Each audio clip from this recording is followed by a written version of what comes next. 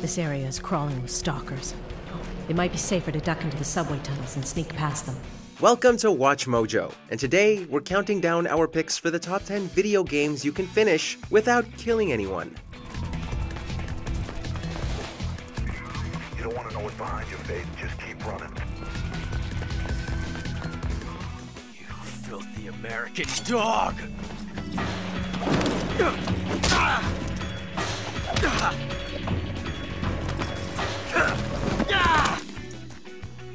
Well, you'll find it soon enough, mate, because you need to take them all out. Can't have anyone in the weeds, yeah? Do it quietly. I'm close to your position now. I'll see you soon.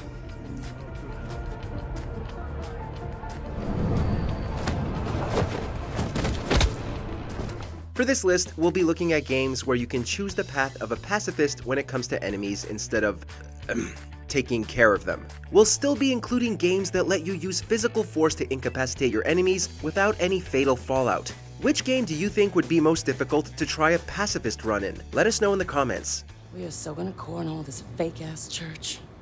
What's cornhole? Where the corn goes after you eat the corn, Josh. Number 10, The Outer Worlds. The Outer Worlds. And we're gonna try to do it all pacifisty. You're doing great, buddy. Leaving everyone alive in the Outer Worlds isn't out of the question. The developers of this action role-playing game tried to accommodate players who prefer non-lethal playthroughs. They just couldn't get all the elements to work well together. But one fan did, Kyle Hinckley. In true RPG fashion, he chose to play the game his way. I'll patch you up, buddy. Looks like the bleeding stopped. I owe you one. Hope you don't mind me omitting this little exchange for my report. Spacer's Choice doesn't like us accepting outside help. Hinckley managed to get around dispatching enemies even at the hardest difficulty by using lots of charm and sprinting in the opposite direction. When both of those failed him, a dash of creativity usually worked. And if you want to try this run, remember, you can't take out your companions either. Maybe I should have put more points into sneak. I didn't realize that it was going to be so rough. Maybe I sneak better if I have no clothes on. Number 9, Mark of the Ninja. When you meet your friends, your master, will you be ready? You could say sneaking around and avoiding enemies is a Mark of the Ninja. This side-scrolling stealth game lets you make your way through stages without leaving a trace or leaving any witnesses. Don't get us wrong, it is very tempting to take out enemies using throwing knives or toxic fungal spores. Good old Tyra. Even in death, you never let us down. What really puts you right into the noiseless shoes of a ninja is taking a non-lethal approach. You can use misdirection with tools like smoke bombs or firecrackers with expert timing to make the whole experience feel like parkour, ballet, and puzzle solving all rolled into one. The clan bows its head in shame, as it should. Number 8, Perfect Dark. Are they all expendable? Don't joke. You have to be careful, Joanna. The game's story revolves around Joanna Dark, a spy who is trying to put an end to an extraterrestrial conspiracy. Even though it is technically a first-person shooter, you can get through the game without pulling the trigger even once. My gun!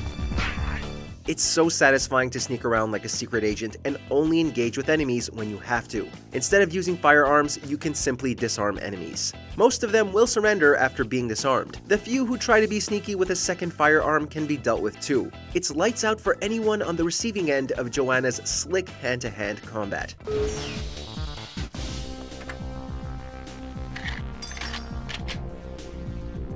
Number 7, Mirror's Edge. You don't want to know what's behind your face, just keep running. When she's not out delivering packages, Faith tries to take down fascist regimes. Dashing through this futuristic dystopian city instead of taking cover and shooting enemies is what this game is all about.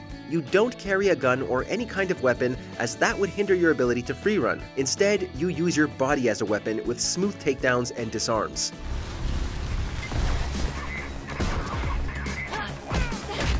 However, you do have the ability to fire the guns you take from enemies. But in order to get the Test of Faith accomplishment, you have to drop those weapons and dropkick your enemies instead.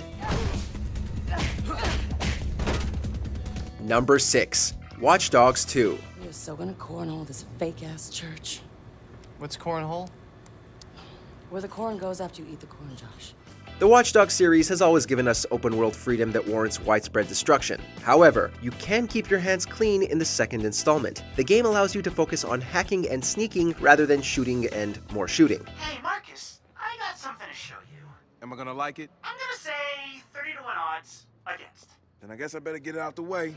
You play as Marcus Holloway, a hacker who can do more with a phone than with a weapon. With just your smartphone, you can distract and confuse your enemies by jamming their comms or causing blackouts. The only part that may make you drift away from your pacifist run is following traffic rules. Oh, ow!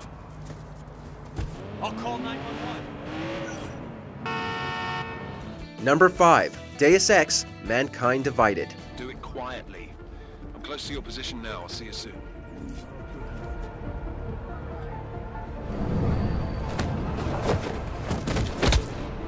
While you needed to eliminate a few bosses in order to progress in the previous game, the developers let you play Deus Ex: Mankind Divided in its entirety without taking a life. You are free to use tranq darts, your stun gun, or even your words to keep things from getting ugly.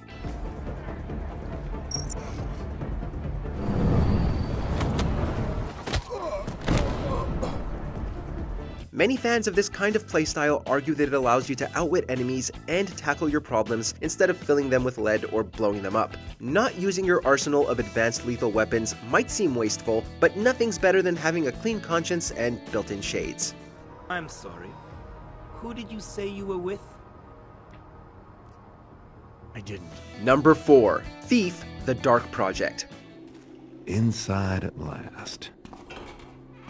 There's a reason why this series is called Thief and not Murder Junkie. Most fans say that a skilled player can silently take out enemies with ease, but a master would get around enemies without interacting with them at all. Thief was one of the first games to encourage players to stick to the shadows and stay as silent as possible rather than engaging in noisy sword fights.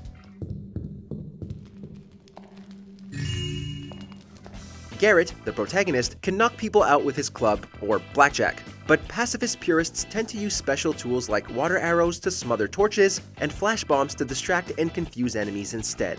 What's that? Who goes? All quiet now. Must have been rats. Number 3. Metal Gear Solid 3: Snake Eater. Leave it to me. Using stealth and infiltration has always been the core of the Metal Gear Solid series, and the third installment is no different. You play as Naked Snake, an operative of an espionage organization called Fox. While in enemy territory, the best way to survive and keep things PG is to use your array of gadgets and skills. What is it? The food of the future. A well-balanced meal for the space age. The most popular way to deal with obstacles is to use your trusty tranq gun for long-range targets and CQC, or close-quarter combat, if you get up close and personal. The Peace Walker achievement is highly coveted among Pacifist Run fans, and it can only be achieved if you don't take out anyone in the game, even the bosses.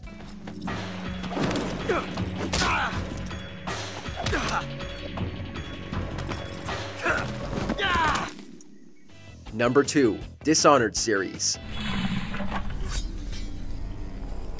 You have my thanks, though by all rights I should probably arrest you. Even in a game that gives you supernatural abilities, keeping your blade away from anyone's vital organs and taking a non-lethal approach is greatly appreciated in both games. Although series protagonist Corvo and Emily are assassins, their targets don't necessarily have to lose their lives. Sparing targets fits with the theme of redemption and leaves them to the arguably crueler fates that await them. The game also has a chaos system, which makes the game tougher if you decide to put down your enemies. So, if you want to take a more brutal route, there are going to be some consequences. Too bad it had to come to this, Jindosh. Before we continue, be sure to subscribe to our channel and ring the bell to get notified about our latest videos. You have the option to be notified for occasional videos or all of them. If you're on your phone, make sure to go into your settings and switch on notifications. Number 1. Undertale. A tagline for this indie masterpiece describes it as the friendly RPG where nobody has to die. If that doesn't scream Pacifist Run, we don't know what does. You play as a child who gets trapped in the underground and cannot leave due to a magical barrier. The gameplay is a mishmash of turn-based RPG combat with a unique bullet hell mechanic.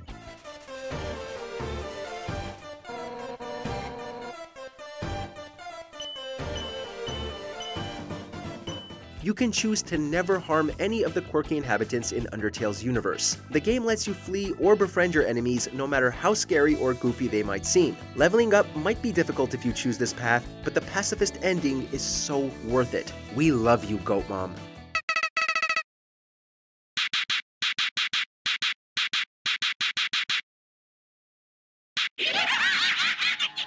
In the mood for more awesome gaming content?